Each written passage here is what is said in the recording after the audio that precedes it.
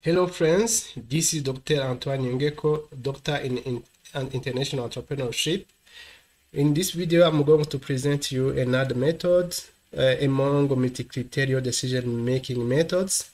Remember, I have presented already 9 methods which can help you to increase the way you make a decision. This method I'm going to present is named the Complex Proportional Assessment COPRAS. It was developed by Zavadskas in 1994, this author.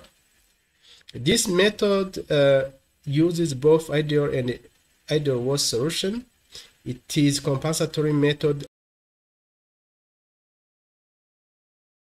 as it's consider beneficial and non-beneficial criteria. It assumes that there is no relationship or there is independence between attributes. And as if you have followed my previous videos, I have presented 9 methods, which are weighted sum model, weighted product model, evaluation based on distance from average solution, meet objective optimization on basics of simple ratio analysis, technique for order preference by similarity to ideal solution, preference selection index method, additive ratio assessment ARAS, VCO, meet objective optimization on the basics of ratio analysis MORA. And now we are going to see this method, complex proportional assessment COPRAS. You will see step by step how you can use this method to make your decision. And friends, if you have followed my previous video, you are accustomed to this decision matrix. I use this decision matrix, which has a problem of choosing best car to be bought by the decision maker, using criteria like quality, conditions, security, days, delivery days, fuel consumption, and the price. These criteria were grouped in 2 groups, like beneficial attributes and non-beneficial attributes. Remember, beneficial attributes are those criteria which we need the highest value, and non-beneficial attributes are those criteria which we need smallest value or small values. Now,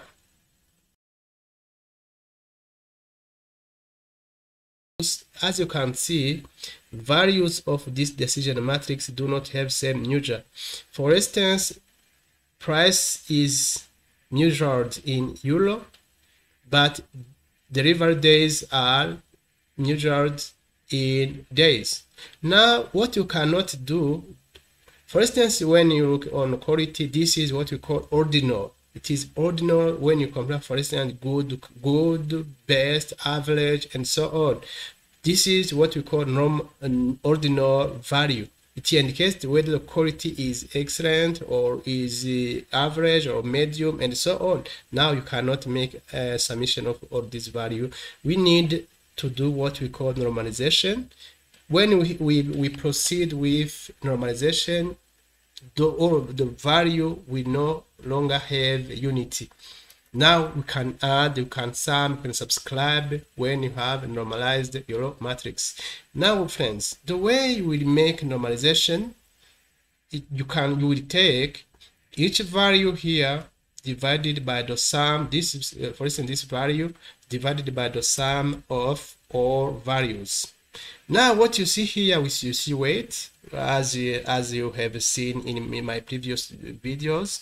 The weights, we suppose that the weights were given, but when the weights were not given, we can calculate using various methods. I will try to make a video on how you can calculate weights if they are not given. And now we are going to proceed with normalization, and this is the formula. I will take each value divided by the sum of each criteria. Now it's like this, friends. I take this value, I divided by the sum of, I divided by the sum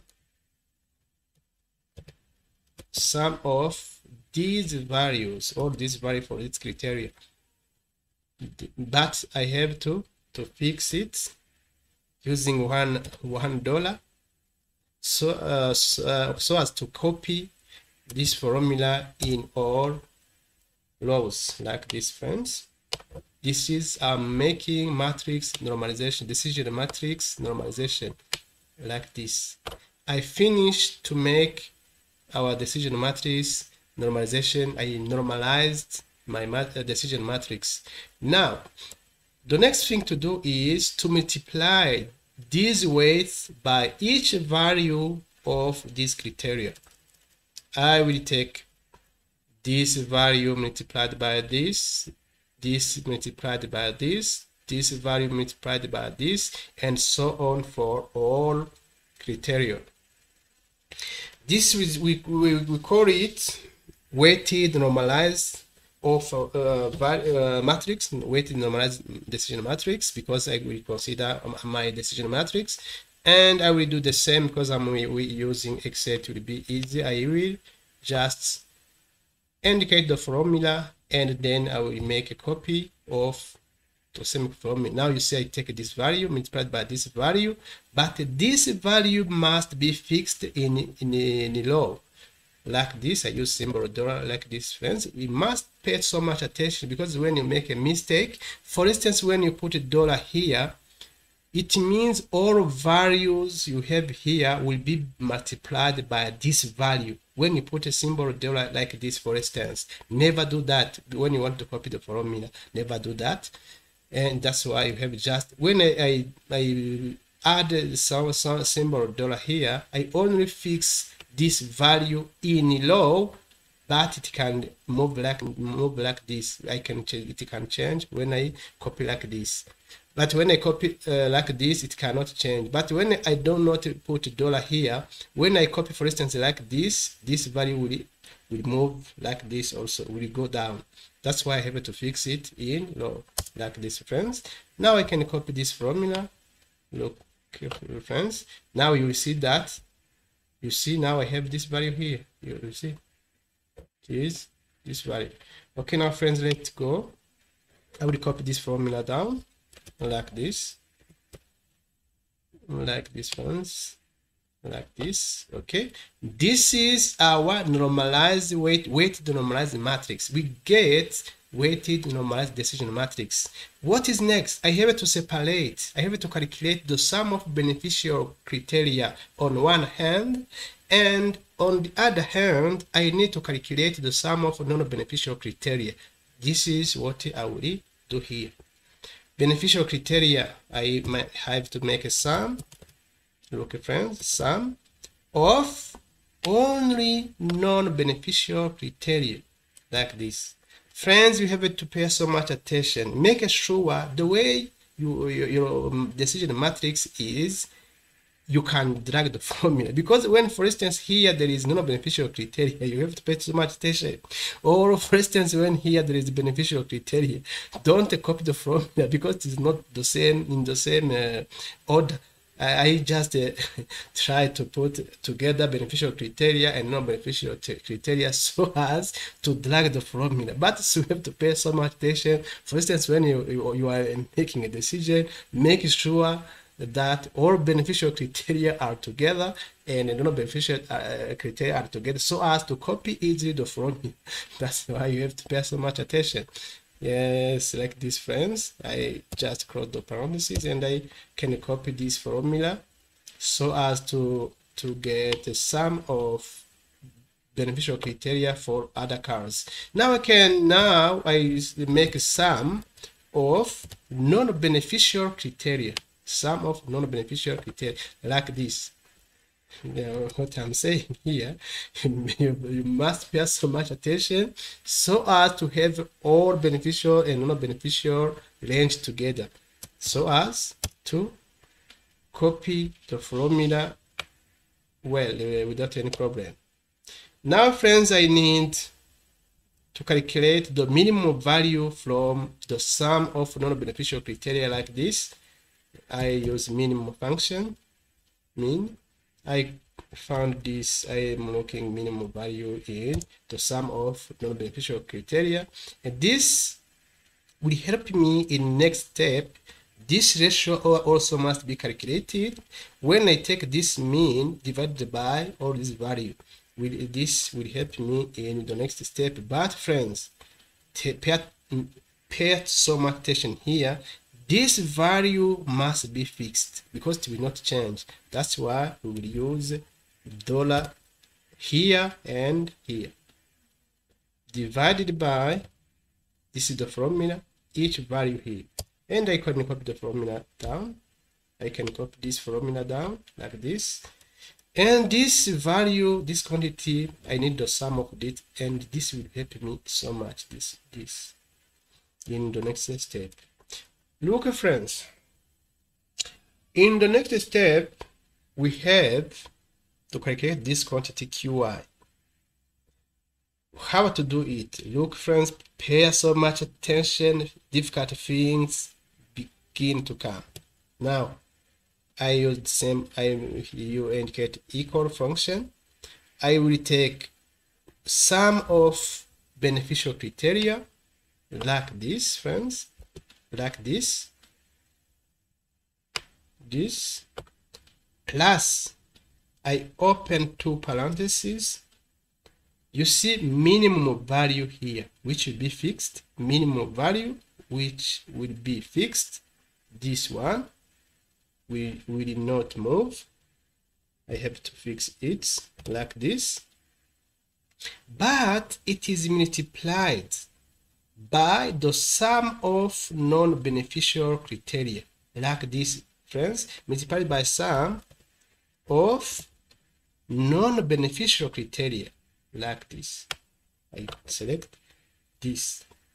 And this matrix must be fixed because it will not change. It will be the same in this formula, like this. I finish this one, and I close these parentheses, two parentheses, this one, divided by, I open parentheses, I'm here, friends, each value of non-beneficial criteria, you see, the sum of non-beneficial criteria, this one, look, friends, multiplied by the sum of minimum divided by the sum of each non-beneficial criteria. This, the sum of this one. Sum of what? Of this ratio. Minimum value divided by the sum of each non-beneficial criteria. Now I have to fix this like this because it will not change. Okay, of 4, and I have to close parentheses like this. Now the formula I finished. I can press enter. Now I can copy this formula down like this. It's not over. The game is not over, but we are near to finish our calculations. Now we will calculate quantity utility.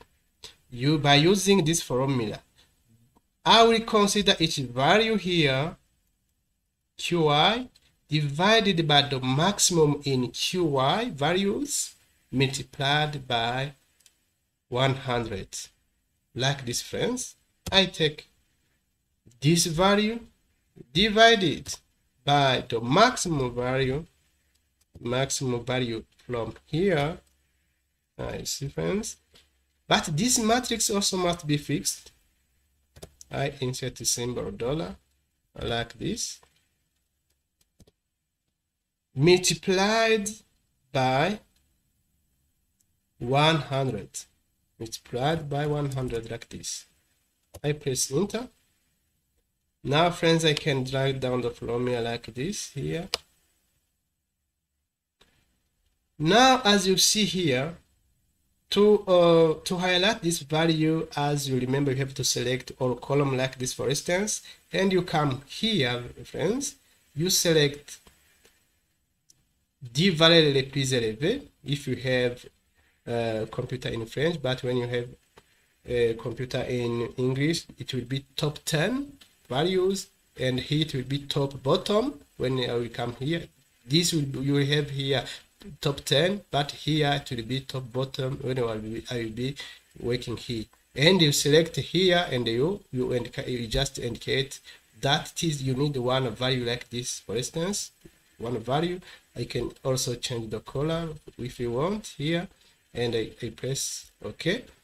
Now what is next? It will be ranking our based on our utility quantity. Rank this function, this value from this matrix, which will be fixed so as to drag down the formula like this, friends. F4, I press F4 like this, and then I press enter. Now I can copy this formula like this. Let's show you how you can highlight the value. You select, you see already this column is selected. You come here and you select here. You will select the top bottom like this, and I can just select one value and I press OK. Okay, friends, now as you can see here, you see the car which is selected by this method. It is the car 5. This method, complex proportional assessment, COPRAS, also indicates that we can buy car 5. Like previous methods that I have presented, all 9 methods that I have presented indicate or concluded that car 5 can be bought.